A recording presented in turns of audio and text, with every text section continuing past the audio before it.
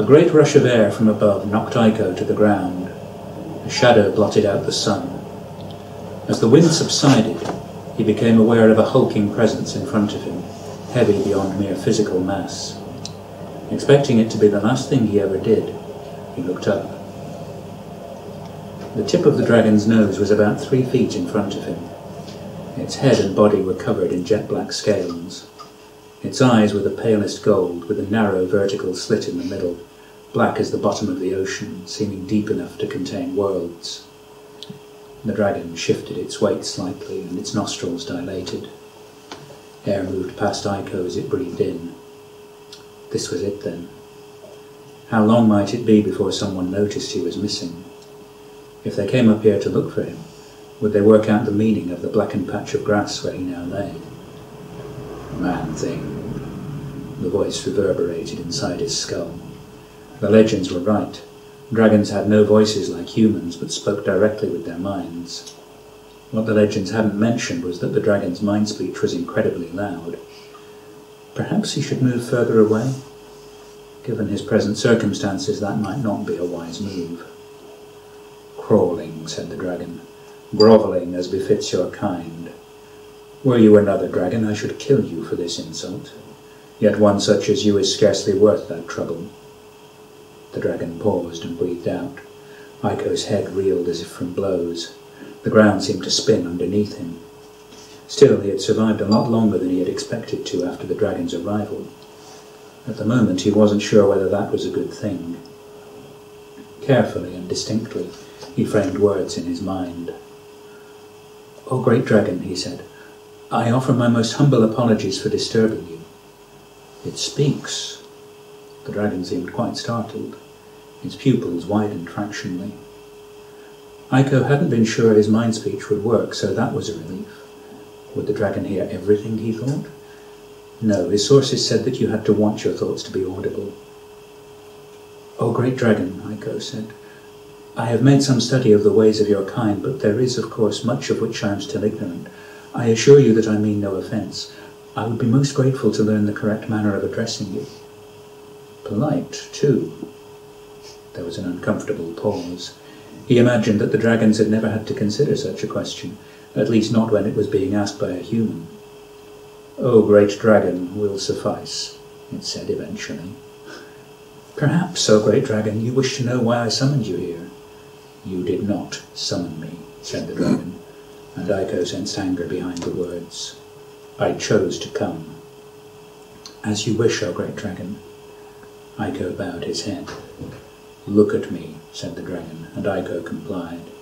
He knew that he couldn't have disobeyed.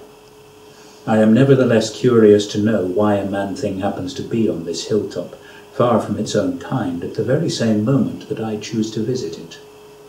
"That is quite simple to explain, O great dragon. I wish to propose an alliance." "An alliance? To what end?" "O great dragon, a fleet of pirates are preying on the people of the Lennis Islands, attacking our settlements and ships. We are a peaceful people, not used to fighting." "And you wish me to destroy these pirates for you?" said the dragon. "Yes." Remembering his manners, he added, "Please." "You would have me burn their ships with my fiery breath, capsize them with a sweep of my tail, pluck man-things from the sea and carry them aloft shrieking before I flip them into my mouth to crush them and swallow them whole." He winced at the dragon's suggestions. "I had thought, O great dragon, that the mere sight of you would terrify them into leaving us alone." "Perhaps. And what do you offer me in return for ridding you of these vermin?"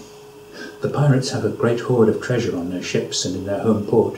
Gold, silver, precious jewels. If you defeat them, it is yours." The dragon did not reply. The corner of its mouth lifted, revealing glistening white teeth. Its nostrils narrowed, and a sound like a tree falling filled Iko's mind. "You know far more of our ways than I would have expected of any man-thing, but there is much of which you are ignorant." A gale rushed past him, pelting him with dust and twigs. By the time he could see again, the dragon was no more than a spot in the sky, an odd-shaped bird spiralling upwards. Almost at the limit of sight, there was a violet flash, and the dragon was gone. Hey. Yay. Suspense. Dun, dun, dun. Right, so welcome to an intimate evening. Lovely, intimate. Very nice. So, quick agenda for what I'm supposed to be talking about tonight. I don't expect you to read all of that. A disclaimer. Writing is an art and a craft, and so necessarily is very subjective. So anything I say that sounds like advice or a warning, you should imagine that I'm prefixing it with, this is what works or doesn't work for me. Yeah. So, a little bit about me. You might wonder why I've got the J in my name. It's very important if you're trying to Google me, because if you omit it, I know some people have already seen this, this is what happens. Wow. Yes, you get that guy out of the League of Gentlemen and inside number 9. It's out of our village, is it? It's our village. So a little bit more about me. So when I was born, my dad was a librarian, mum was a teacher. So there were always books around the house. It was probably inevitable that I would grow up loving books.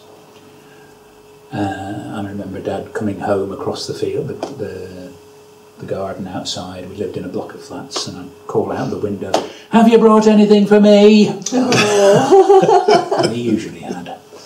Where were you? What part of the world? This was in New Zealand. Wow. I lived there for about 8 years when I was a boy. Wow. So the poster says I've been writing for as long as I can remember, which is not quite true, but I made my first attempt at writing a story because I wanted to, or because I thought it would be a good idea, rather than because a teacher said so when I was about 8 or 9. And I've been writing on and off ever since. I gradually came to realise that of the things I do for fun, writing was the thing I was best at and the thing I enjoyed the most. So I thought, if there's a possibility of making money from a hobby, writing is probably the one that's going to get the most likely to get that result. So around about 2001 I started taking it seriously to say, yes, I'm going to write something that I think is good enough to be published and try to get it published. I eventually self-published my first novel in 2011. That was Death and Magic, which I'll be reading from later. In the 13 years since then, I've published 11 books altogether. There's 8 in 3 series and 3 standalone books, which at the moment are not in series, but never say never. Mm-hmm. Mostly fantasy, with the odd bit of science fiction. I've got 2 science fiction books. And the day job in software development, I mention that because it kind of informs some of the writing I do. I do tend to be pedantic and crossing all the I's and dotting all the T's. I have a bad habit of when I need the characters to make a decision that's important to the plot, I tend to have them consider every possibility and rule out all the ones that I don't want them to take, just to be sure that they've really thought about it carefully and they're doing what's definitely the right thing. And really I should just say, they decided to do this. Yeah. And my critique group have, we have several abbreviations that point out common flaws or problems with one another's writing. And when one of us does that kind of thing or goes into a lot of detail, they just write in their comments STCP, which stands for Stephen the Computer Programmer. So, first of the series I'm going to tell you about tonight is the Dragonrider series. You heard a bit of the first book, The Accidental Dragonrider. It's what's known as a secondary world fantasy, which basically just means it's not our world, and it's not connected to our world. So it's not our world in the distant past, like The Lord of the Rings is, believe it or not. It's not our world with little isolated pockets of magic and mystery like Harry Potter. It's a completely separate world. 2 books so far. I'm working on a prequel, which might be done by the end of the year, might not be.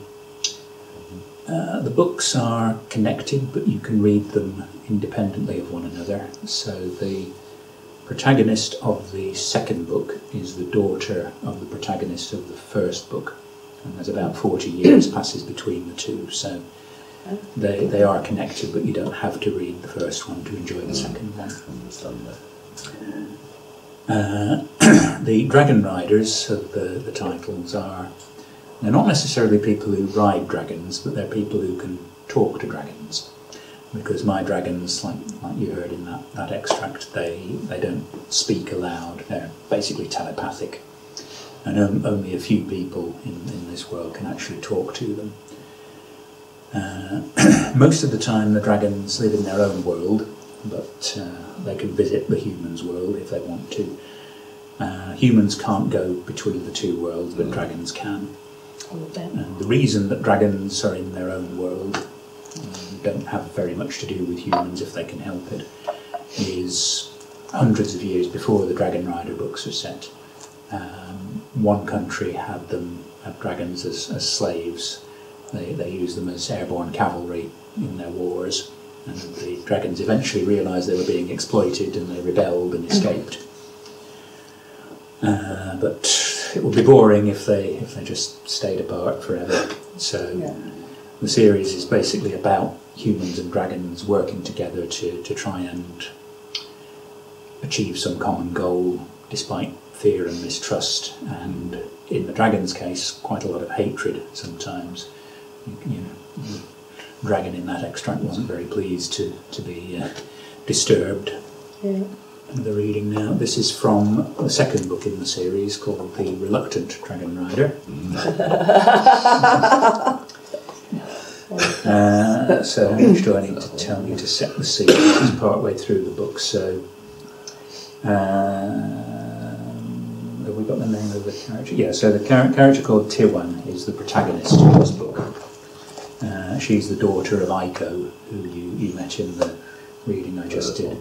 There are two dragons in this reading. One of them's called Athera, he's the boss, and there's another one called Olahin, who is the dragon that Tiwan mostly interacts with. And the humans have come to meet a merchant who has some books that they need to carry out the mission that the dragons have for them, but the merchant is being awkward. He wanted to see the dragons before he would agree to hand over the books. So Tiwan and Aiko have summoned a dragon, and two of them have turned up. So this is what happens after that. Olahin walked up to the scarp and raised her head to look at Tiwan. Tiwan met the dragon's gaze, trying not to let her attention shift to her teeth. Athera held back, shifting side to side, perhaps seeking the best distribution of his weight on three legs. "Why have you invited us here?" Athera asked. "You have not yet known 16 years. "Oh, great dragons," Papa said. "We invited you here because this man," he pointed discreetly to Govus, that's the merchant, "has documents that we need to complete our mission for you. He refused to give them to us unless we proved you were real." Olahin said, "You should have told him that we would kill him unless we did what you wanted." He did. "That's not how dragons do things," Papa replied. "In the time of the riders, it was your preferred negotiation strategy," said Athera. "That was a long time ago," said Papa. "Help me up," Govus said to his servants. "If the only reason for coming here was to convince a skeptic of our existence," said Olahin, "we can leave now, yes?" She began to turn towards the cliff edge, a lumbering movement that seemed to require a lot of planning. "Stop," said Govus. He hobbled towards Olahin. "Sir, come back here, please," said Papa. Govus ignored him.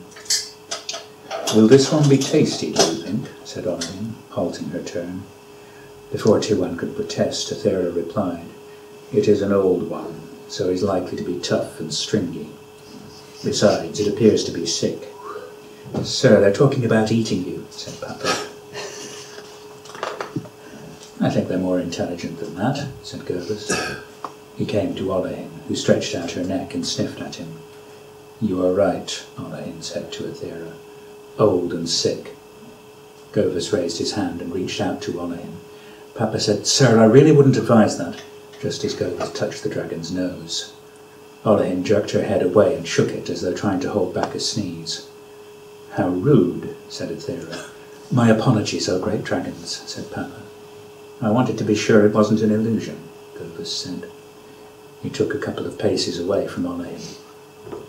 He leaned forward and shielded his eyes with a hand, apparently studying the detail of the creature's scales. He straightened, rubbing his back with his other hand. "Tell them I've got a job for them, if they're interested." "I very much doubt they will be, sir," said Papa. "Let them make up their own minds. Ask them how 80 ounces of gold for a couple of days' work sounds." Tiwan tried to calculate how many svara that much gold would make, and ran out of numbers. "Oh, great dragons," Papa said.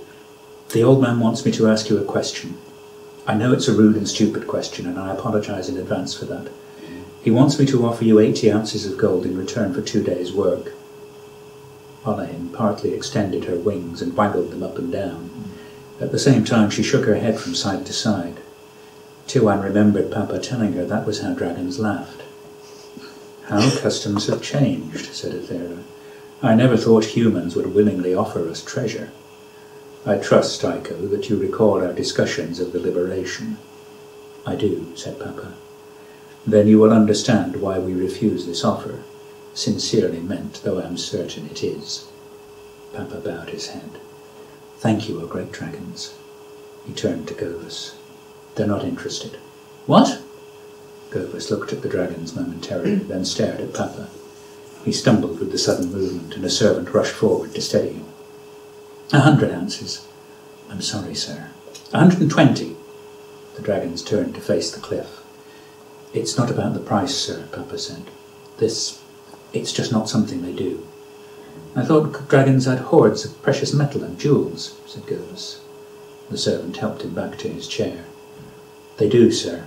I've seen one. It was the size of your dining room, and if I'd been brave enough to walk through it, the coins and trinkets would have been up to my ankles, if not my knees." "Oh. Farewell, humans," said Aethera. "We will return when Tiwan has known 16 years. They ran down the slope, surprisingly fast for something so big, and fell off the edge. Tiwan clapped a hand to her mouth. A moment later the dragons came back into view, ascending into the distance. Tiwan relaxed. The dragons' voices came faintly to her. "That one would have been much easier to persuade to our cause than Iko," Olahin said. "Indeed," Aethera replied. "But we must work with what fate grants us, not with what we wish she had granted us." There were 2 bright purple flashes, and the dragons were gone. A breath of wind passed Tiwan's cheek, or perhaps that was just her imagination. Papa turned to Govus. "Well, sir, we've held up our end of the bargain." Govus scowled. "In the most uncouth way possible. I haven't been humiliated since—" He waved a hand as though chasing away a fly. "All the same, I'm a man of my word." To the servants, he said, "Take me home, then fetch the books from my table in my observatory and give them to my guests." "Thank you, sir," said Papa, bowing.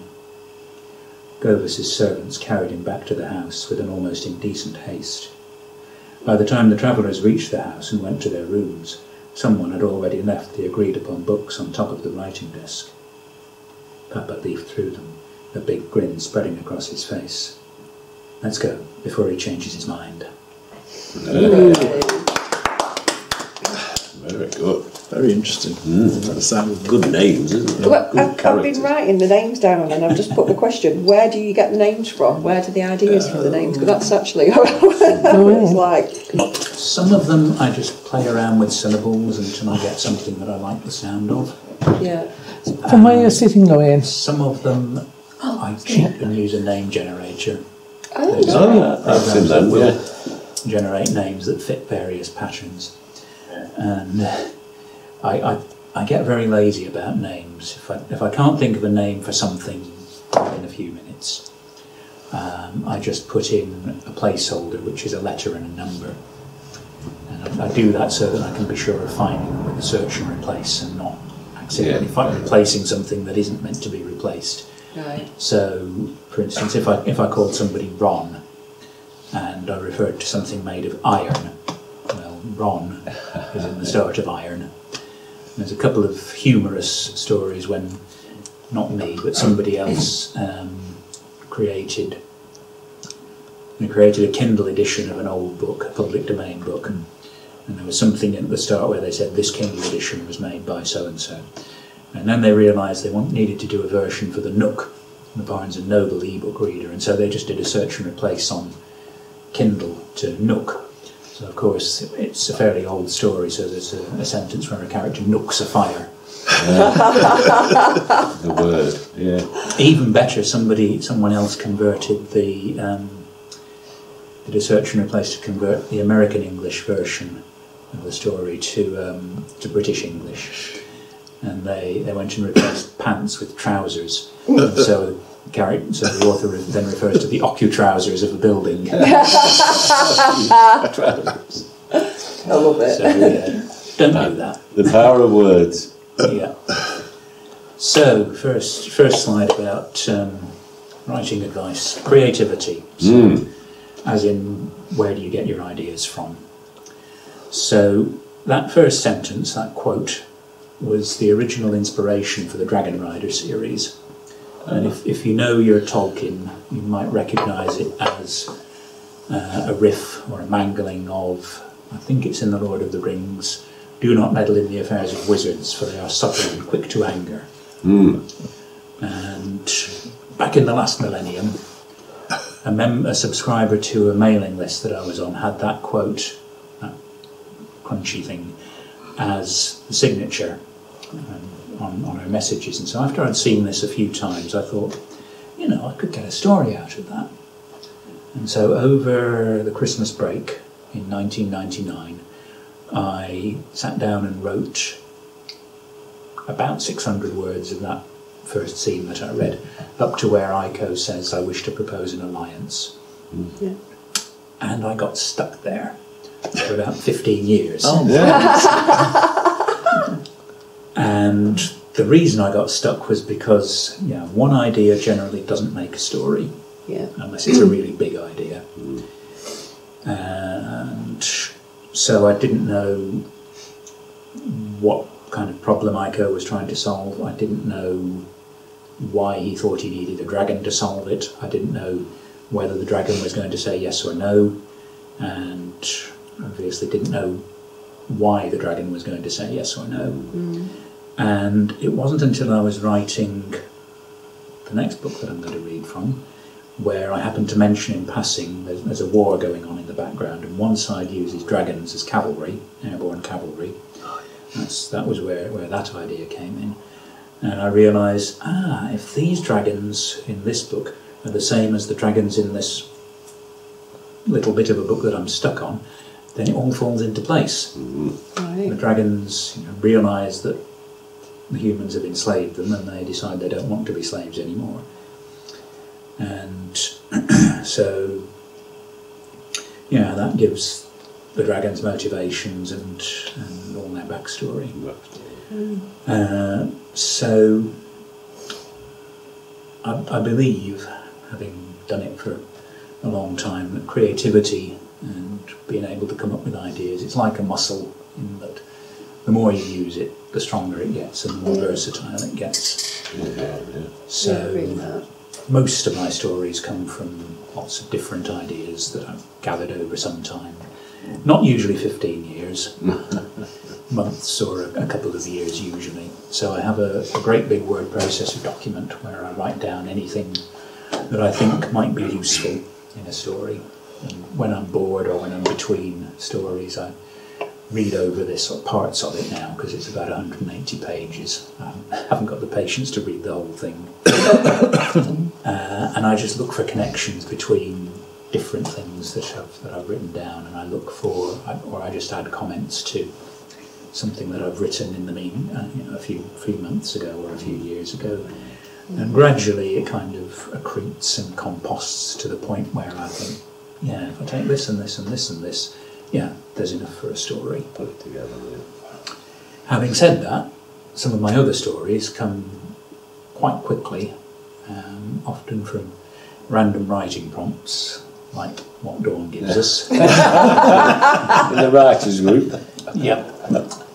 So there's that example of where I had to write a thriller that ended with the characters climbing down a well to look for frogs. Yeah, that was really good. Yeah, That was brilliant. most of the random things in there, they're fairly generic. Yeah, you can easily put them into a thriller kind of story. But what on earth is thrilling about frogs? How can you make that thrilling and suspenseful? That's the one.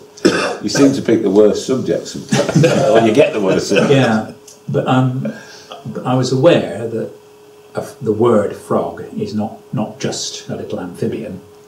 So I went off to Wikipedia, typed in frog bracket disambiguation, where it lists all the different articles in the wiki that are something to do with anything that's called a frog or referred to by that term. And partway down the list it says, NATO reporting name for a type of Russian missile. Bingo! Yes, yeah. So that's perfect for a thriller. So that's why there's this dirty great big missile in the well at the holiday camp. It's fantastic. I remember that tale, yes. I like what you were reading before, because the humans had their little plan to pay lots of money, and then the dragons actually had their little plan at the end, didn't they? So it's not worked yet. We'll just gestate for a bit and see what we can do here. Again, everybody's different, but the random prompts that work well for me are where there's not just one thing, but maybe 2 or 3 or 4 things. And in some ways, the less they have in common, the better. Yeah. Because it forces you to think laterally and creatively, to say, well, how could this possibly connect it with this?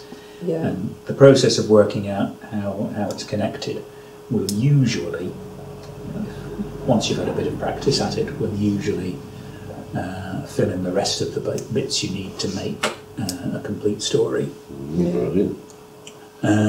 So another series, The Dragonrider series, I'm going to read about, is one called The Schemes of Raltarn and Thomas. And that's set in the same world as Dragonrider, but hundreds of years before. So this is before the dragons escaped.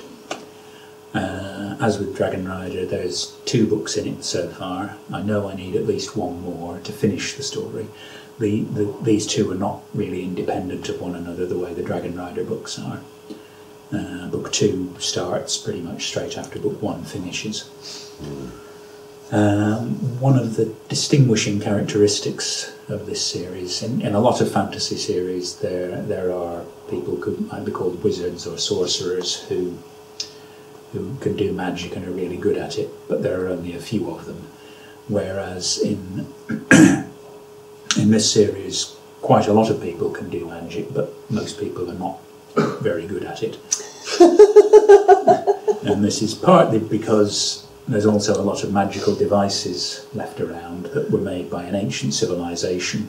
I love it. And they were built to last. Yeah. So the devices have survived, but the instruction manuals haven't always.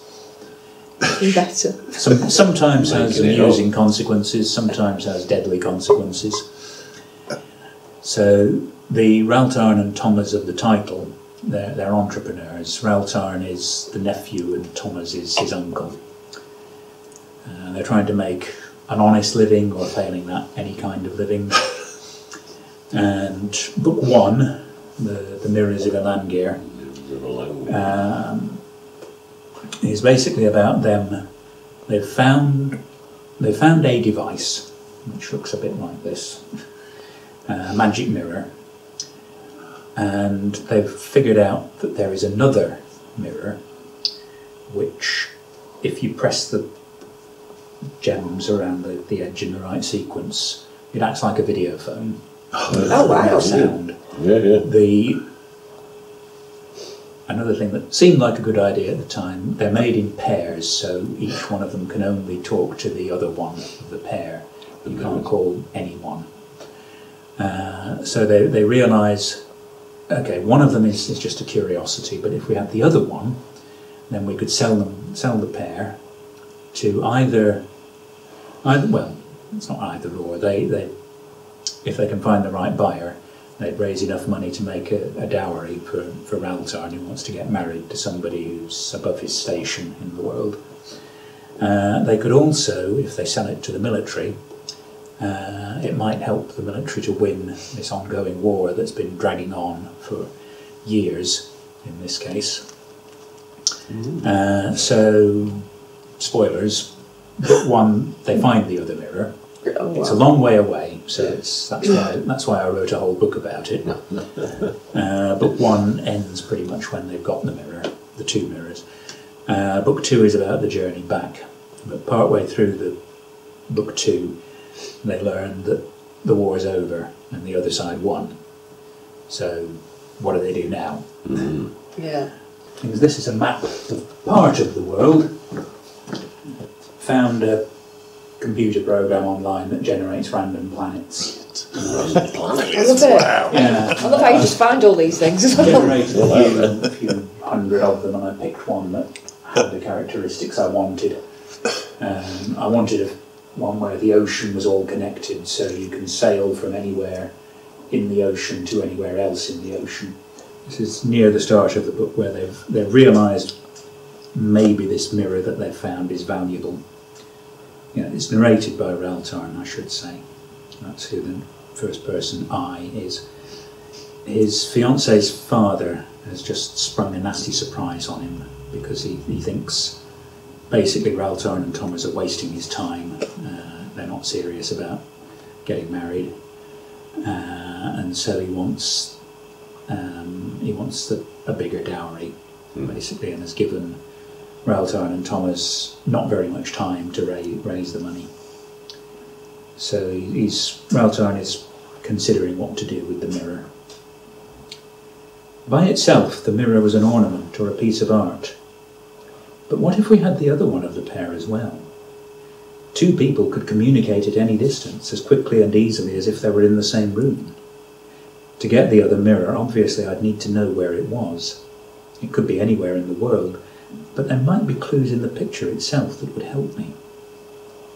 I removed the mirror from its leather case and propped it on my chair. I took a deep breath and touched the mirror's rubies in the sequence I'd discovered.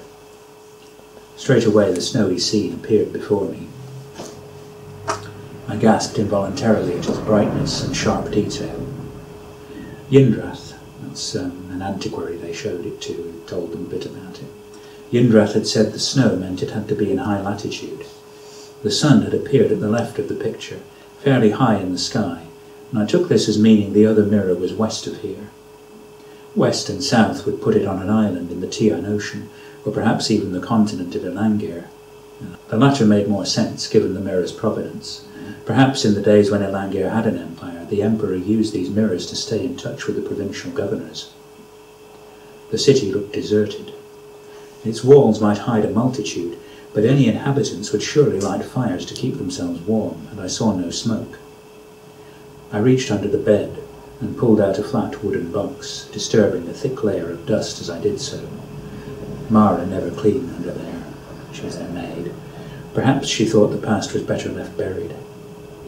With a deep breath I flipped the couches. Inside, my father's navigation instruments shone as brightly as the last time I'd looked at them. That would have been a year or so after Uncle had come home and told me he was going to be looking after me from now on. Sight blurring, I set the box on the floor and lay on the bed. I thought I was done crying over Father. I didn't see him all that often when I was a boy, but when he was at home he packed in more than other boys' fathers did in the whole time they were there. I still remembered how scared I'd been of the rhinoceros in the old zoological gardens, and how curious I'd been about the bears sweltering under their fur. Then there were the fishing trips upriver, and the jaunts around the bay in Uncle Thomas's rowing boat. Thomas had done his best to raise me, but Father's death had dealt me a blow from which I'd never fully recovered. Well, now I'd just have to do my best. I dried my eyes and lifted the contents of the box onto the table. Among the brass instruments were charts rolled up in leather tubes and a small, thick book. The book contained tables of numbers, tide times for all the ports around Asdenand and most of those around Newis, a remnant of a simpler time. The charts were mostly of the seas around Asdenand. They looked odd, as the water was full of details, depths and currents as far as I could tell, while the land was featureless, except for a few prominent hills and buildings. I found one chart of the known world, which showed the north and east coasts of Elangir, and only the vaguest sketch of its west and south coasts. Under this was a thin brass plate engraved with a chart of the stars. The largest of the instruments was an astrolabe, used to measure angles, mainly for determining latitude. That required you to measure the height of the sun above the horizon at noon, and it looked as though that time had already passed at the other mirror, so it would have to wait until tomorrow. For longitude, most navigators preferred to use a declinometer, a complex apparatus of pendulums and balances that told you the strength and direction of the local magical field. You already knew your latitude from the astrolabe, so you looked up the field vector in a set of tables, and that gave your longitude to within about 1/10 of a degree, roughly 6 miles, good enough for most work. But unless the mirror was much cleverer than I thought, I wouldn't be able to measure the field through it. Where was Father's declinometer, anyway? I rummaged through the box, not finding it. He had only the one case for the tools of his trade, so why would that one instrument be missing? I might have assumed Uncle had sold it, except that there was no second-hand market in Navigator's instruments. But worrying about that wasn't going to help me find the other mirror. I'd have to use the other method, calculate the differences in local times between the two places. I had at least a few hours to wait before the stars appeared in the other mirror, and so went downstairs to brew some tea. As I sipped it, I tried to estimate what the pair of mirrors might be worth if we sold them. Couriers charged to deliver letters according to weight and distance, but the picture in the mirror had no weight, and could go halfway around the world as easily as down the street. On the other hand, you couldn't send messages wherever you wanted, only between the places where the mirrors happened to be. Perhaps then, instead of selling the mirrors to a couple of rich or important people, we could keep them and use them to send messages for other people. If we kept one in Cimera and put the other in, say, Dartmouth, letters could save a 9-day journey by sea, 18 days for a reply to come back. We could then charge based on how long it took the scribes to copy a letter when they read it in the mirror. Even better, it would be much more profitable than sending a letter by ship, because we'd be paying only for 2 scribes, not the ship and its crew. I had no idea how many letters crossed the Sea of Malkara every day, but given that it cost us far and a half to send one, there was a lot of money to be made if we could do it faster. Of course, before we could start making money, I had to find the other mirror. I drank another 2 cups and headed back upstairs to watch for sunset. Waiting made the time pass more slowly. I thought of Shanu, his fiancée. Her smile, her laughter, her soft voice, and wondered whether our first child would be a boy or a girl. A boy would be better for carrying on the family business, but she'd want to name him after her father, and I wasn't sure I could live with a reminder of that man in my house, our house. Despite the tea, I dozed off a couple of times, but gradually the sun in the mirror sank towards the horizon, and the sky grew darker. A few stars were visible at the top of the sky, not enough for me to be confident of identifying them. The city showed no lights, reinforcing my belief that it was deserted. I picked up the star chart and gazed out of the window. My room faced roughly east, and so was well placed for seeing stars as they rose. The night was relatively clear, so I should see plenty of them. Buildings and hills obscured the horizon, which would delay my sighting of each new star by about 10 minutes. I knew a few of the main constellations, and gradually picked them out. There was the tiger, which meant the one below it was the dragon, upside down, defeated, but not dead, never dead. The ancients had better imaginations than me, or perhaps not so much to occupy themselves in the evenings. I wondered if they'd held meetings to discuss what to call the constellations, or if some fellow with nothing better to do had announced one day that he'd divided the stars into groups and come up with names for them. Had they thought he was mad? Or had they argued with him? That group of 4 isn't a tower, it looks more like a shield. Don't be daft, our shields are round. Rectangular shields won't be invented for another 500 years. It's a crab. A crab? That's mad. No madder than any of these other groups. Who ever heard of a tiger defeating a dragon anyway? Eventually, the sky in the mirror was dark enough to pick out constellations. The first one I recognised was the fuzzy red patch known as the campfire, much lower in the sky than I'd ever seen it. Father had mentioned that as you move north or south, the stars shifted in the opposite direction, to the point where some disappeared at one horizon and new ones came in at the other. I picked out the tiger at the edge of the picture and now realised that I couldn't see the horizon in any direction. I wasn't even sure which way the other mirror was facing, though it must be more south than north and more east than west, otherwise I wouldn't see any familiar constellations. I'd have to wait for the dragon to rise over there and make a guess as to how high it was here. Better than that, I could use Father's astrolabe to measure the height of the dragon here. I struggled with the instrument's bulk to align it with where I'd guessed the horizon was, and then tilted the crosspiece to sight on the lowest star in the dragon. How had Father controlled this monstrosity? It seemed to require 3 hands. The best I could manage was that the star was now between 70 and 80 degrees above the horizon, meaning that the other mirror was between 5,000 and 6,000 miles west of here. I laid the astrolabe on the bed, rubbing my arms to ease some of the fatigue. I could scarcely contemplate such a distance, 8 times further than from here to Newlis. Even without bad weather or any obstacles to sail round, that was a 4-month return trip. If we departed tomorrow, by the time we got back, Shanu would have had to accept another suitor. Wow. I love it. Very interesting. Did he say she was pregnant? No, no, how dare you, sir? She's a lady. Pregnant. You know, just going back to you, sorry, interval, great. Your, Interval? on your front cover, on the thing with the mirror, is the markings anything insignificant, or are they just random scribblings? Yes. Random scribblings. Because I was like, I wonder if there's a code in there. Ring markings. They're random scribbles. I think I based it off the... I'm not sure if it's the Korean alphabet or the Thai alphabet. Right, and then just jumbled them up. Yeah, I like that. I was like, there's got to be something in there. Definitely. Story, Thank you. yeah. Thank you. Let's take a break. Yes. Right, so I promised you a time-travelling biologist. Yes. So this is a science fiction story rather than a fantasy story. This is a collection of short stories, some of which came from random writing prompts and some of which I just had knocking around in my head. So this is the first story in this collection. It's called The Long Way Round. Chattering. Don't give me spoilers. Finally it is dark and quiet. The last of the chattering animals, with their hideous smooth skin and flat faces, has left this mausoleum. Outside, the white flakes fall once more from the sky, swirling and tumbling in the wind, robbing the earth of its warmth. They remind me how far from home I am, but at least they tend to keep the chattering animals in their burrows. I emerge from the underground chamber where the hot cylinders lie.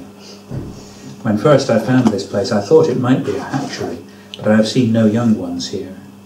The only chattering animal that comes in here is a small grey one that periodically adds black rocks to fires at one end of the cylinders.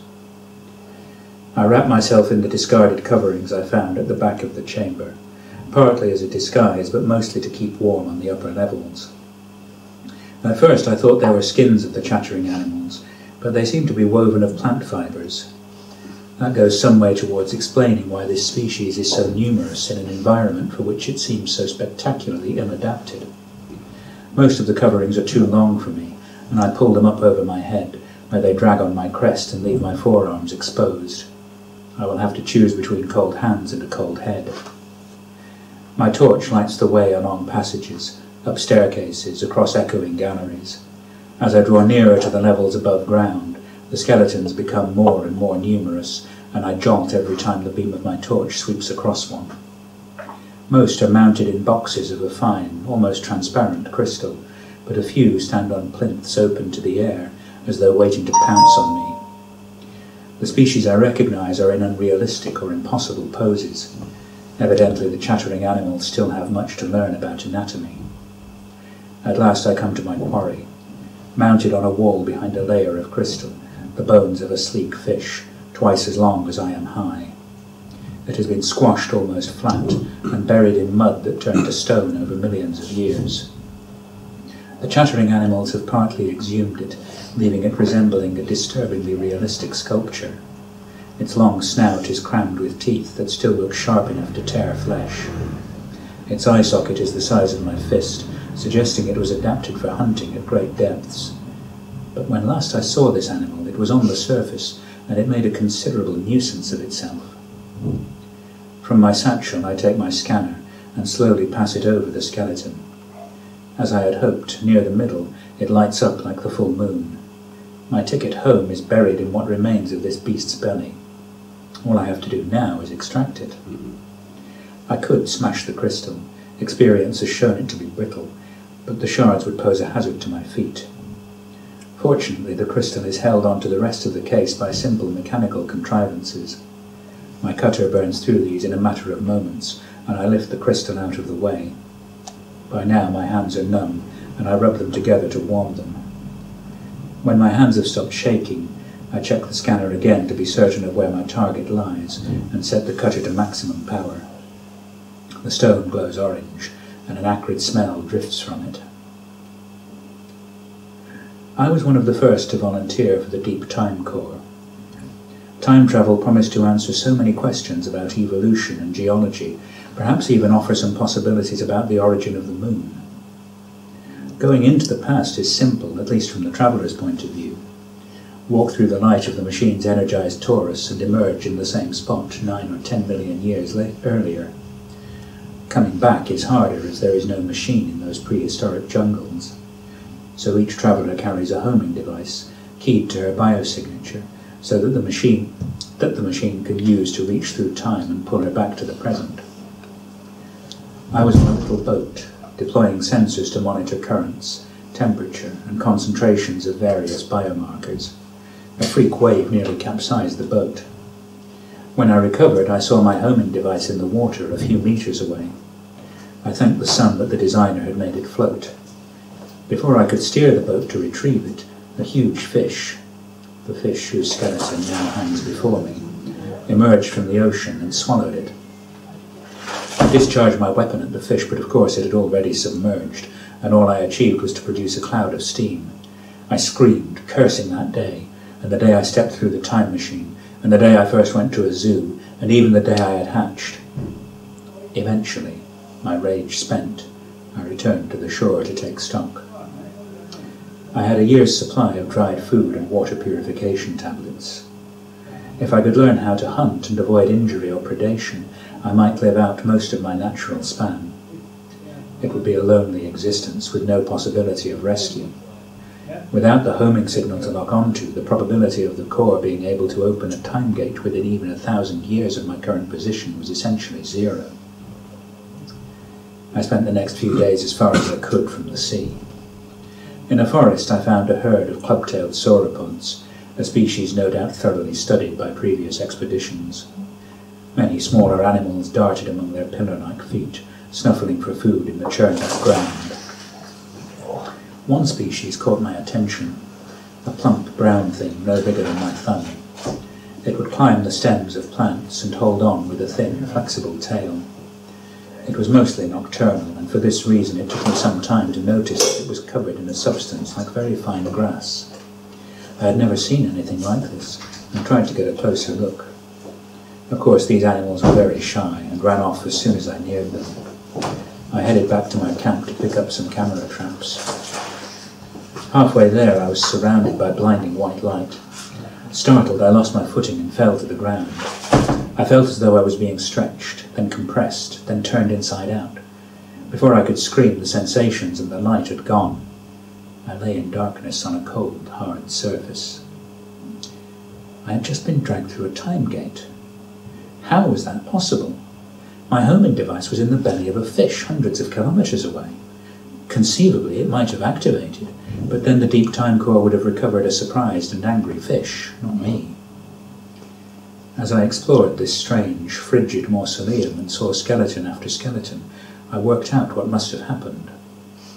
The fish had died and been fossilized.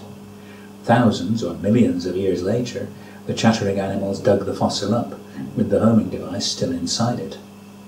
The process of mounting it on the wall must have activated the device.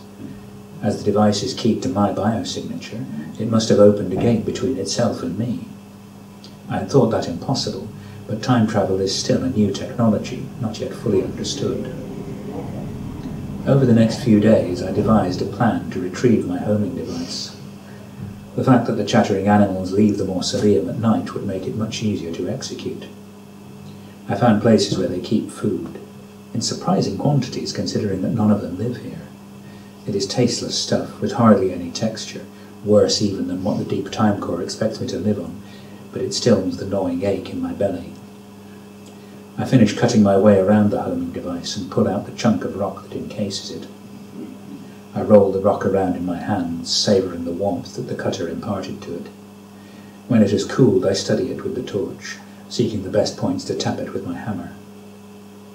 I place it on the floor and crouch before it, trying to let as little of my body as possible touch the cold surface. I tap the rock, and it comes apart quickly and neatly, revealing my homing device. It is discoloured from the fish's digestive juices, and the bottom has been crushed, but it is still recognisable. A thick cylinder about the length of my hand, with the top end tapered. A green light pulses near the top, the recall active indicator. All I have to do is press the top, and the machine at the deep time core will lock onto the homing signal and open a time gate around it. A beam of orange light falls across me. One of the chattering animals stands in a doorway. It carries a primitive torch, something burning inside a box of crystal, and its coverings against the cold are bulky. It has not yet seen me. The plinth of another skeleton hides me for now.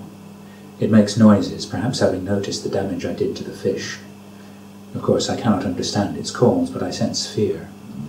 I should leave now. How long will the time machine take to lock onto the signal? I have no way of knowing. I press the top of the homing device. It beeps. The chattering animal calls again and advances towards my position. I bow my head and clasp the homing device to my chest. I will not lose it again. The animal catches sight of me and screams. I must appear as hideous to it as it does to me. My crest rises, a useless reflex that evolution has not yet bothered to cull. The animal brandishes a smooth club the length of its forearm. Ancient aggression stirs within me, urging me to slash this puny animal's throat or belly and feast on its warm flesh. It has been far too long since I surrendered to my primal instincts. I begin to stand, claws outstretched. The homing device clatters on the floor. Both the animal and I glance at it. It chooses that moment to open a time gate. The next thing I am aware of is waking up in a hospital. My supervisor from the Deep Time Corps comes to visit me. I have been unconscious for 5 days. 3 journeys through time in less than a month have taken their toll on my body, but the doctors are pleased with my progress. The chattering animal was pulled through the time gate with me. He, I am surprised to learn the animal is male, was injured but is recovering well. Evidently they are tougher than they look. My suspicions that their chattering is a language has proven correct. Linguists from the university are already able to hold a simple conversation with him. I explain how I lost my homing device and how it found me again. Its log file indicates that it was buried for 75 million years, 65 million from now, before the mechanical shock of the chattering animals excavating the fish reactivated it. Perhaps I should stop calling them animals, as it is obvious that they are much more than that. The world in that far-off time is much colder than it is now. This is why the chatterers cover their bodies and burn rocks to heat their buildings. My head spins with the possibilities of what we might learn from...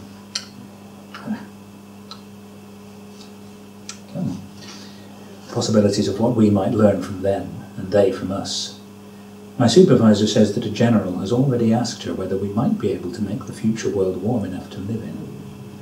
Apparently some of the fringe theories I have heard about an imminent global catastrophe are not entirely without foundation.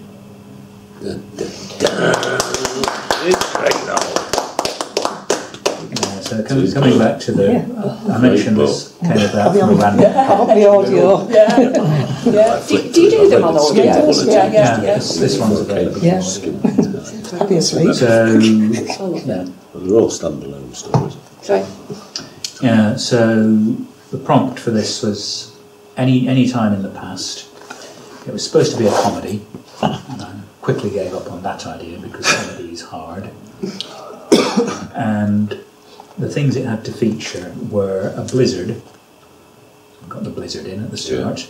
That's what keeps the animals away from the museum. A scary fish. Yeah. And a message in a bottle.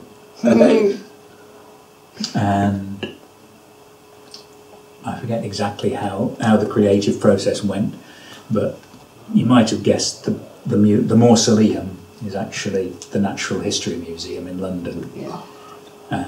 It's probably meant to be late 19th, early 20th century because the guard is using a torch with a candle in it, or a burning wick rather than an electric torch, and that just kind of seemed to fit better with the feeling of the story.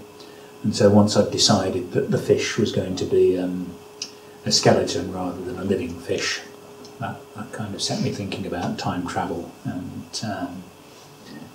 the message in the bottle could have been, what if it's something inside the fish? So that set me thinking about time travel as well. And so anybody who was intelligent enough to be able to research other creatures and do time travel would have had to be a reptile back then, a dinosaur, rather than a human. So I hope you figured out towards the end that the chattering animals are actually humans. You swapped it round, didn't you? Yeah, with hideous smooth skin, no scales, Yeah. flat faces, and they don't have snouts with lots of teeth in. Clever. I love it. Clever, because she was hatched, wasn't she? You said it. Oh yes, and most of them are female because most reptile species the females are the dominant ones. The female species are more deadly than When did you the do your male. sci-fi? What year did you write that? Oh, 2019, 2020. I forget exactly when. I've got quite detailed records, but I don't bother remembering any of this stuff because the computer remembers it all for me. Brilliant. So, Plotting and planning, plotting and planning such as it is. And I say that because I don't really do a lot of planning nowadays, or plotting. There is a hypothesis, I should call it in scientific terms. There's probably enough of it to call it a theory now. That pretty much all well-known successful stories in the Western literary tradition essentially follow the same structure, if you look deep enough. And this structure goes by several names, so there's a few of them. The hero's journey is one you may have heard of. It's also known as the three-act structure, which might loosely be called beginning, middle and end. Yeah. It's also known as the 5-point or the 7-point story structure, based on each of those points is a key moment in the story where you raise the stakes, or one of the main characters has to make a decision that they can't undo. So there's no turning back after that point. And it's sometimes called 5-point, sometimes called 7-point, depending on how important you think the different points are and how rigid you want to be. There is quite a lot of flexibility in this structure. But most of the plotting and planning that I do when I start to write, before I sit down to write, is more like brainstorming and asking what if. So the planning that I do when I do it is I tend to do a bit. I plan enough to write a few chapters of the book, and then I write the chapters and I get to the end of where I've planned, and then I need to plan a bit more, and so I plan a bit more and I write a bit more. I keep doing that until I get to the end of the book, or I reach a point where I think it will be good to say that's the end. I liken it a bit to a road trip, taking a road trip across a big country where you might decide, I want to start at this side and in one city and this side, and finish up in a city on the other side of the country, and maybe I'll go through this city and this city, I'll plan, but I'll only plan how I'm going to get from here to here, because I don't know what's in here. I might see when I get to here, I might pick up a leaflet in the hotel and say, oh, I didn't know there was one of those around here. Oh, that's interesting. I'll go and take a look at that, rather than going straight on to the next city. So that's pretty much the approach I take. Is planning the long bit and then writing is quite quick once you've done the planning? Or is that simplistic? Yeah, can be. I don't do as much planning for the stories nowadays as I used to, because I would do a lot of planning that ended up not being used, and I don't like ending up doing that. So yeah. So one other thing to mention here. Write what you know, which is a piece of advice that's often given out to people who say, "Oh, I'd love to write, but I don't know what I ought to write." Well, write what you know. And like a lot of writing advice, it's over dogmatized, if that's a word. And the way I look at it is, it doesn't mean write only what you know, because if that was what it meant, there would be no historical fiction being living memory. There would be no fantasy and science fiction. Most romance novels would not be anywhere near as romantic as they are. That's very true. The only people who would be able to write murder mysteries would be... murderers. You spoiled the punchline.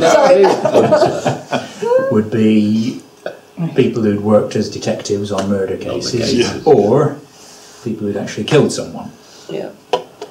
So what I interpret it to mean is, use your skills, your experience, your memories, whatever it is that makes you to inform what you write and to make it more believable and more authentic.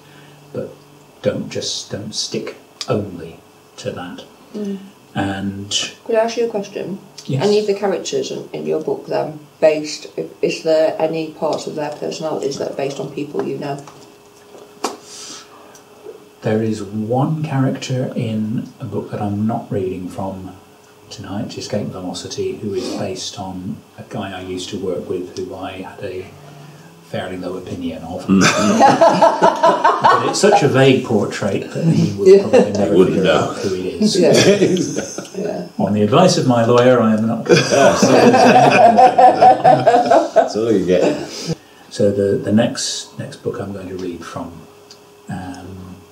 Death and Magic, the protagonist of that is a 17-year-old female apprentice wizard who wants to be a healer but ends up having to investigate lots of murders. And you won't be surprised to learn that I have never been female. I have never been a wizard. I don't think that's debatable. I'm not sure about that. The only healing I've done has been to stick a band-aid on somebody. I certainly haven't investigated any murders or caught any murderers either. But what she also does is at the start of the story, she gets bundled off to a new school to finish her apprenticeship where she doesn't know anybody, and she falls in love with one of the other apprentices. So I haven't done any of the things I mentioned, but I have been 17. Yeah. I have had to start at a new school where I didn't know anybody, or hardly anybody, and I fell in love with somebody at the school. One of the other pupils, I hasten to add. So I used what I remembered of that, because it was like 20 years before, to make those scenes, I hope, more believable, more authentic, and I hope that the believability and authenticity of those will carry over into the other scenes where I'm just completely making it up. Brilliant. Yeah, that's this. first book of it. 4 books, isn't there? There's 4 books in this. It's another fantasy series. It's in a separate world from the other 2 series that I've mentioned. This one is complete, so no waiting for the next instalment. Tagline that I came up with is magic, murder, ancient gods and a little romance. So in parts of the book, some of the books it's more than a little. So, I've already said a bit of this about who the main character is, as well as having to investigate various gruesome murders that have been committed by magic, which is supposed to be impossible. Over the course of the series, she gets caught up in the plans of an evil god. And this evil god basically wants to rule the world and enslave everybody, because that's what evil gods do in fantasy fiction. They do. And to even the odds a little bit, she has this immortal being in her head who is opposed to the evil god and guides and protects the protagonist, but because the immortal is seeing the bigger picture, she doesn't always act in the best interests of the protagonist. And I realised as I was getting ready for this talk that the chapter I picked out has almost none of that. I picked one that would fit into the amount of time I had. That looks brilliant. So, and this also isn't in the reading that I'm going to do, but anyway, that is a map of the school where most of the story happens. Lovely. So to create that picture, I actually made a model of the school in the computer, and then told the computer to do a bird's eye view of it, and just drew what I saw, just for reference, so you can compare the finished article to the original. That's my working map. Yeah, a little bit more about the way I write. This slide says drafting, as in first draft, as in getting the words down on the page, just to contrast it with writing, which is the whole process. So if you're writing short stories or poems, then you can probably be inspired for the whole time that you're working on one, because they take a couple of hours or a couple of days. Books take months or years, and it's not legal to be inspired for that long. So most of what actually makes sure that you finish what you started in, if you're writing a book, is self-discipline and determination. And a lot of that is just habits, really. So I try to write something every day, even if it's only a sentence. And there have been days when it has been only a sentence. If you can't write every day, at least try to stick to a schedule, like say Monday, Wednesday, Friday, or all day Saturday or all day Sunday, or don't go more than a couple of days without writing something. And that has 2 advantages. One, making regular progress, steady progress towards the overall goal, and it also means that whatever you're working on stays near the front of your mind, so you're thinking about it when you're not actually sitting down writing, so that when you do sit down to write, you have some idea what you're going to say, rather than staring at a blank page for half an hour and giving up in disgust, or thinking, now where was I? I've got to read the last 50 pages that I wrote. Oh wow, this is rubbish. I need to rewrite this. And if you do that, you'll just end up never finishing. Yeah. So targets can help. Like, I'm going to write so many words a day, or so many pages a day, or per week, or per session. But until you've got somebody actually willing to pay to read your writing, it's not worth beating yourself up about missing targets. If you find you're missing targets a lot, then they're probably unrealistic. So scale them back down, and then when you can hit them regularly, then maybe make them a bit more demanding. And there are some people who can bang out the flawless first draft. I'm certainly not one of them. So don't worry too much about getting everything exactly right first time. It's much easier to write something that's approximately right and then refine it so that it's as good as you can make it than it is to write something that's perfect the first time. If you're in the middle of writing something, try not to let anything interrupt your flow if you're not sure of what needs to come next. Because say you want to write something, that make sure you're not contradicting something you wrote earlier, or say the characters are going from one place to another and you're not sure how long it will take. Just leave yourself a note to say, okay, I need to check this, that I'm not contradicting this thing over here, or okay, they took however many days. Make a note to go from A to B. Or you need them to solve a problem that you've given them in a really clever way, but you don't know how they're going to solve it. Okay, just leave a note. Protagonist solves the problem by doing something clever. And then getting on with the next scene. And then, of course, when you come to do your second draft or your edit, you then get to deal with all those notes.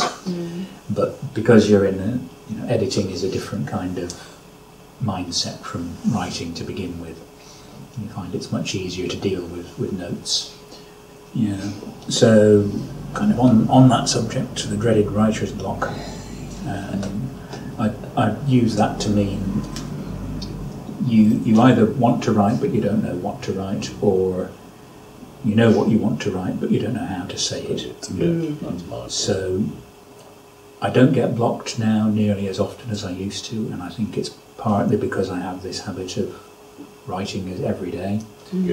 So I'm thinking about the story when I'm not writing, so I've got some idea of what to say when I sit down to write. Sometimes, if you know what's supposed to happen in a later scene, you can skip ahead and write that later scene. Leave yourself a note to say, I skipped ahead here. And you might find the reason that you were stuck on that scene was that you didn't actually need it. And subconsciously you knew that. You just that's interesting. had to work through it and realise. And sometimes writer's block is your subconscious telling you made a bad decision earlier on. And so it may be useful to ask, could I change one thing in what I've already written that would let me make progress on the part I'm stuck on? Yeah. And if the answer is yes, then make a note and carry on writing as if you'd already changed it. Yeah, so there's two reasons for that. One, unless you're very disciplined, if you start editing, you'll start rewriting the whole thing and not making progress towards the end of the story, which is what you're really trying to do in the first draft, or should be trying to do. And the other one is maybe a bit more practical. If you change your mind again about whatever it is, you only have to do one lot of rewriting, not two. Not two lots, yeah. Brilliant. Thank you. So there's mention of a symbol that's cut into the victim's body, and it's that symbol that's on the hand there, but it's not actually on the in the story. It's not actually on the victim's hand. It's on the victim's stomach. And the reason I did it with a hand, that's actually my hand. I didn't fancy showing off my hairy stomach. Good on it round your belly for button, your art. For your art. And apart from that, I don't think it would have been obvious that it was a stomach. Probably not, No. So Alan is emphasising. Yeah, and then this became a kind of motif for the theme, for the covers of the story. So all the other books in this series, they've got a hand on the cover. So has the symbol got a name, Stephen? Not as such, but spoiler, alert. It's the symbol of the evil god that I mentioned. The evil god symbol. So we pick up the story where Adramal, that's the name of the protagonist, a captain from the City Watch has tried to convince her to investigate these, help him investigate these murders, and she's just looked at the body of one of them, and she's seen this symbol carved into him, and she doesn't believe that a wizard did it, but she's cast a spell that reveals things to her, and it shows her that the symbol was carved by a wizard rather than by any other kind of user of magic. And she, I guess she must have fainted because of the way the chapter starts. So, sounds reached her from a great distance. A man's voice. "Adramal," he said, "are you all right?" Adramal sat up to see Captain Tagara leaning over her. He looked blurred, and she realised she'd been crying. For a moment, only a moment, that hurt more than knowing Marek had been right to suspect her. Tagara held out a hand. This time she accepted it. Without apparent effort, he pulled her to her feet. Adramal took a deep, shuddering breath. The stink of murder had returned. "I need some fresh air," she said. Tagara followed her outside. Panting, she leaned against the house's front wall. "Who is he? Was he?" she asked. "Other than a Zerimunai, we're not sure yet," said Tagara. "He's probably a trader. Most of them in Cair Altamar are. But their delegation hasn't reported anyone missing. That means he was probably an independent. My men are trying to find out which inn he was staying at. I should know by this time tomorrow." Adramal stared into the distance, wishing she could forget what she'd seen. "How do you think he died, then?" said Tagara. She turned to him. "Isn't it obvious? I've seen men survive worse burns than that," he said. "Does the fact it was done with magic make a difference?" "Maybe," she said. Would magic burn hotter than fire, or cause more pain? She wasn't sure she wanted to know. "How do you think it was made? All at once like a stamp or a brand, or was it carved, maybe with a knife or a hot iron rod?" The magic in the radiating lines was slightly stronger than that in the circle. In turn, the magic in the circle varied in strength along its circumference. Assuming the magic had all been at the same strength to begin with, that meant the circle had been drawn first and the lines later. "I think it was carved," she said. "That probably means he was already dead when it was done." "Oh," said Adramal. "How do you reckon that?" "It's very neat," said Tagara, "and there are no gaps. If he'd still been alive, he would have struggled." "Yes," said Adramal. "I suppose he would." Mutilating the man when he was already dead seemed somehow worse than doing it to kill him. "Did you find the hole in the world?" No, now that you mention it. My spells seem to be working as well as they normally do." Had her teachers been wrong about that, then? "So what does that mean?" said Tagara. "The most obvious answer is that he was killed somewhere else." "Exactly what I was thinking," he said. She blinked. "What? Why didn't you tell me?" "I only suspected," he said, wearily holding up a hand. "Firstly, because there's no blood on the premises, or any sign of a struggle. Secondly, because none of the neighbours saw or heard anything last night." "Even so," said Adramal, "why didn't you tell me?" "I wanted you to reach your own conclusions. If I'd said straight away, 'I think he wasn't killed here,' you'd have thought, well, he's investigated murders before, he knows what he's talking about, it must be true. So I let you do your own thinking, reach a conclusion by routes I know nothing of. Even so, we've arrived in the same place. Doesn't that make it much more likely that we're right?" She shrugged. "I suppose so. Show a bit more enthusiasm, won't you?" he said, forcing a smile. "This is the sort of insight that will lead to catching the killer." "The only enthusiasm I feel right now," she said with a yawn, "is for my bed, even if it is too short for me." I should have mentioned she's really tired at this point because she's been using a lot of magic, which makes her tired. "We won't keep you much longer then," he said. You said the only magic you saw was the spell that carved the symbol, and we think that didn't kill him. Do you have any thoughts on what did kill him? She was about to say no, and then remembered she hadn't really looked at the corpse as a corpse. Until now it had just been an unwitting carrier for that appalling mark. My skills in healing are meant for use on the living, she yawned again, but I'll see what I can find. She knelt beside the victim and placed her hands on his chest. She shuddered and almost pulled away. The chill of his skin removed any lingering hope. This man was dead and had been for some time. Apart from magic, what might kill a man without leaving a mark on him? Poison was an obvious possibility, a broken neck another. She was vaguely aware that poison came in many varieties, some quick, some slow. They had a wide range of symptoms, and she couldn't hope to detect them all. When was he last seen alive, she asked. I don't know, said Tagara. My men are trying to find out. Was he telling the truth? Maybe it didn't matter. She cast the spell that sensed a person's bones and touched the victim's forehead. Her fingertips inched over his skull, finding the sutures where the individual bones had fused together during his childhood. No damage to his skull, she said, half to herself. She lifted the man's head and put her other hand under his neck.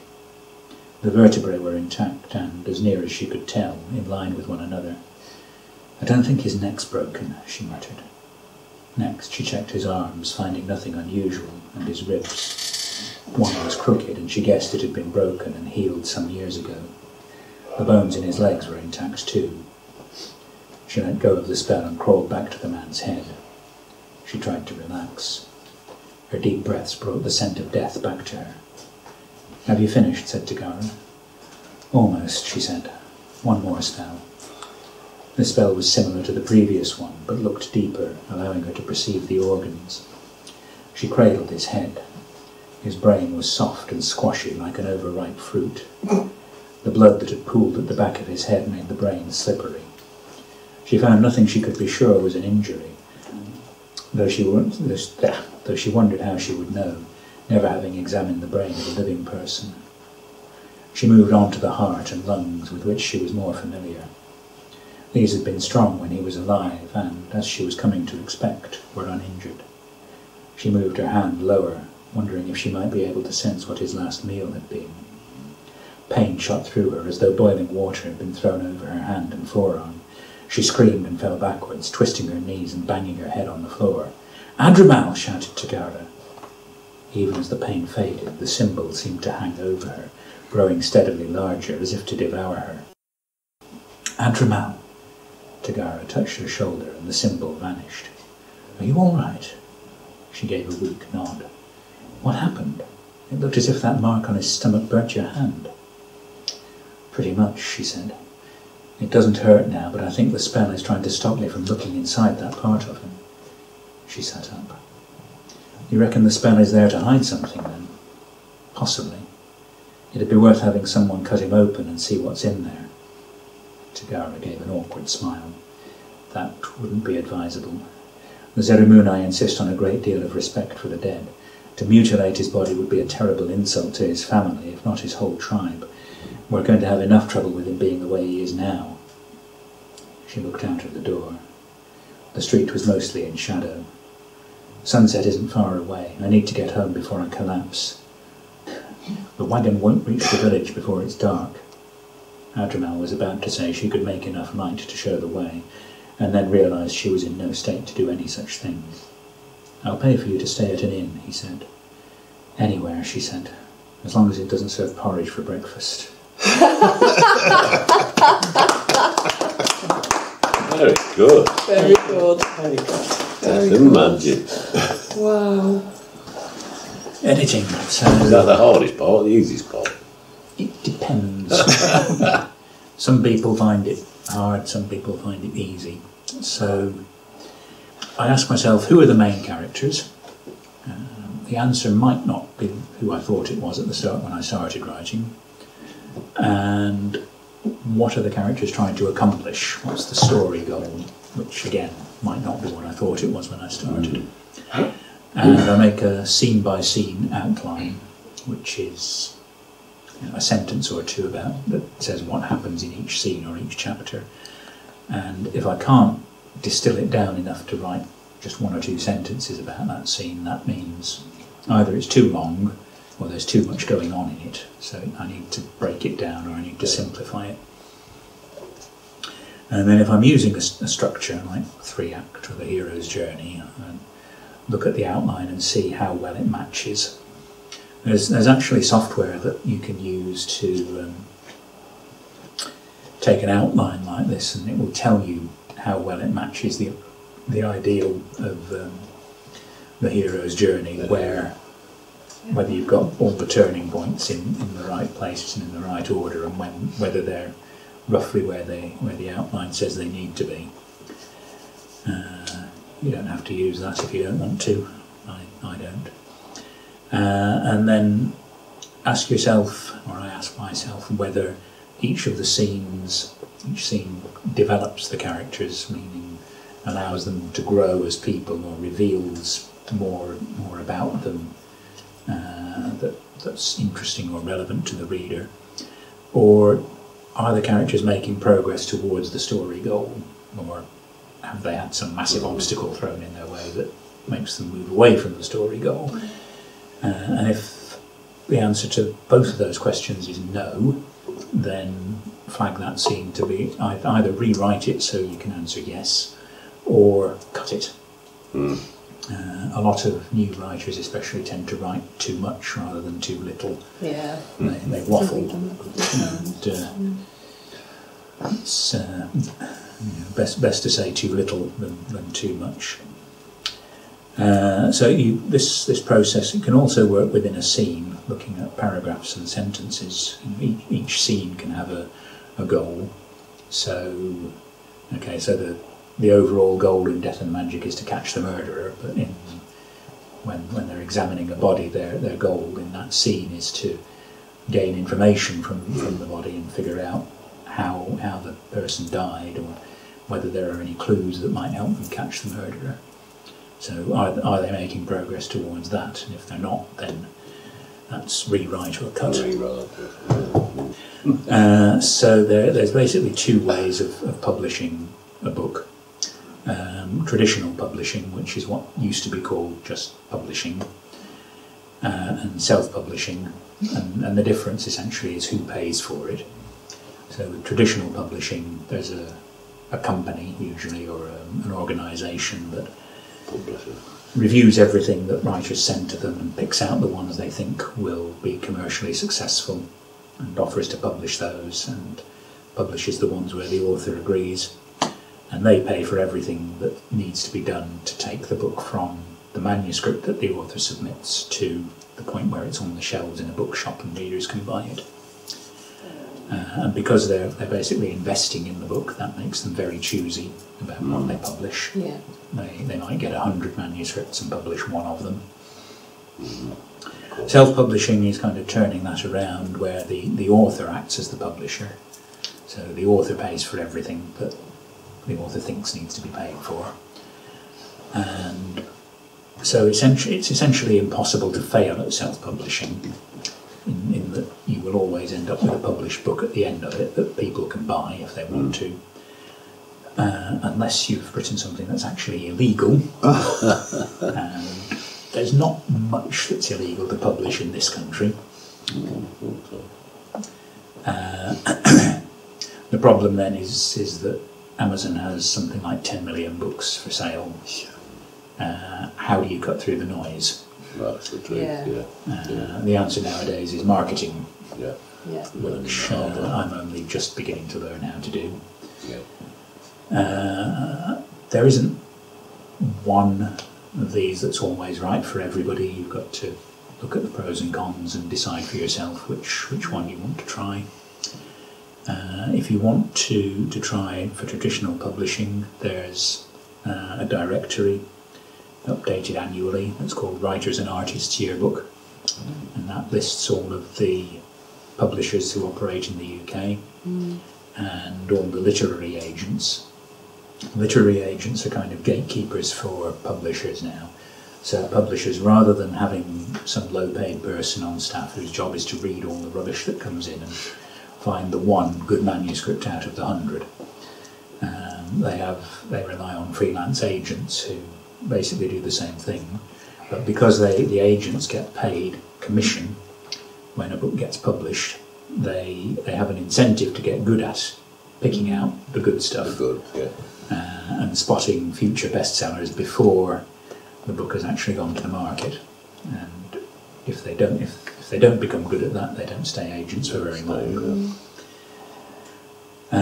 If you want to try for self-publishing, there's lots of ways you can get your book onto the market. The two main ways are Amazon provides a platform or a service that's called KDP. It stands for Kindle Direct Publishing, although you can do print books through it as well. There's also another company called Draft to Digital, which is basically an aggregator that gets you into everybody who isn't Amazon. Oh, and that saves you the bother of having to upload the same book to 10 or 20 or 50 different retailers and answer the same questions but in slightly different formats and deal with all their different requirements. And it also saves you the bother of waiting for the money to come in, because a lot of the smaller retailers have payment thresholds where they say they pay you every month, but if they owe you less than a certain amount, they just hold on to it until the next month, and the next month, and the next month, and the next month, until eventually you have enough, or you get fed up and say, right, I'm unpublishing my book, go away. So any of those retailers that works with Draft to Digital, they have hundreds or thousands of books that Draft to Digital have sent them, and so every month they send Draft to Digital one payment of thousands or tens of thousands of dollars for all the books they've sold, and then Draft to Digital split it out among all of the authors who've submitted books to them. So you've got only one payment coming in for the author every month or every quarter. You do have to be aware there are a lot of scammers out there, and I think this is mainly because writing and publishing, like any other kind of creative industry or creative business, there are far more people want to do it and get paid to do it than the market will support in the way that it's currently structured. And so that means that if you have no moral scruples, it's much easier to make money by fleecing authors than it is by trying to sell books to the book reading public. And So are there issues with copyright and concerns about people stealing your idea or stealing your books? I think every new writer worries about that, and I don't think it very rarely happens in the way that most people seem to think it would.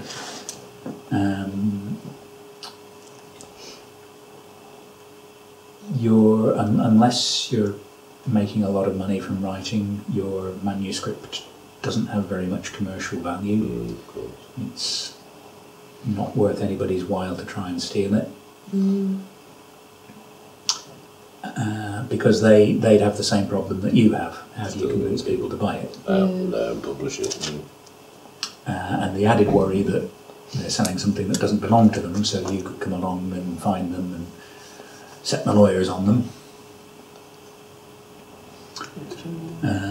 There's a lot of sites that claim to have pirate copies of millions of books. I suspect a lot of them are actually scams where they've just downloaded the free sample of the book that you can get from Amazon without having to pay for it, or they just have the title and the name, the author's name and the cover, and you click to say, yeah, I want to read that, yeah, that looks good. Okay, give us your credit card details and we'll send the book over to you, honest. Famous last words, yes. Yeah. We won't steal your credit card, honest. So I don't worry about any of those sites. Yeah, so a couple of warning signs, ways to spot scammers. It used to be really simple before self-publishing took off, so anybody who wanted you to pay them was a scammer. That was the end of it. But now, with self-publishing, you're the publisher, you invest in your book, so it can make sense to pay some people for some things. So it's a little bit, it's harder to explain without dragging in a lot of publishing terminology that's kind of outside the scope of this talk. So I've distilled it down to a couple of common warning signs. So the first one is if they contact you first without you contacting them, they're almost certainly a scammer. Yeah, makes sense. And if they claim to be a publisher or they talk about you receiving royalties, but they want you to do something that will cost you money, then they're a scammer and run away. And I'm careful to say something that costs you money rather than you pay them money, because sometimes they're upfront and they say, yes, give us £5,000 and we'll publish your book and make you a bestseller, and and sometimes they're a bit more subtle than that, because the message about never pay to be published is getting through. So they'll say things like, oh yes, it's free to publish with us, but we want you to buy 500 copies of your book to contribute towards the costs. Or if they claim to be a literary agent, they'll say, oh yes, I'd be happy to represent your book and sell it to all these big name publishers, but I think it would really benefit from having a professional edit first. And by the way, I know this really great professional editor who will give you a really good rate if you mention my name. Who's my brother? Yes, and by the way, I don't have a brother. He sounds very much like me on the phone. So yeah, often this professional they want you to go and talk to will just be kicking back money to them, and sometimes it's just the agent under another name. Different name, scamming you again. Yeah. So that comes to sales pitch. Net. That's where to find my books. If you remember nothing else from tonight's talk, remember that. Take a photo of it. Take a photo, yes. Take a photo. It's all in our heads. All available. So yeah, they're available. The ebooks are available at all good ebook retailers. Oh, well, that's not the form, is it? Kindle. And then if you remember nothing else from this slide, remember the last line, pembers.net. Definitely. Which has got links to everything. It says very good website. Reading to you. Yeah. Do you want me to do it, Judith? You're right. Thank you, Stephen. It's great now.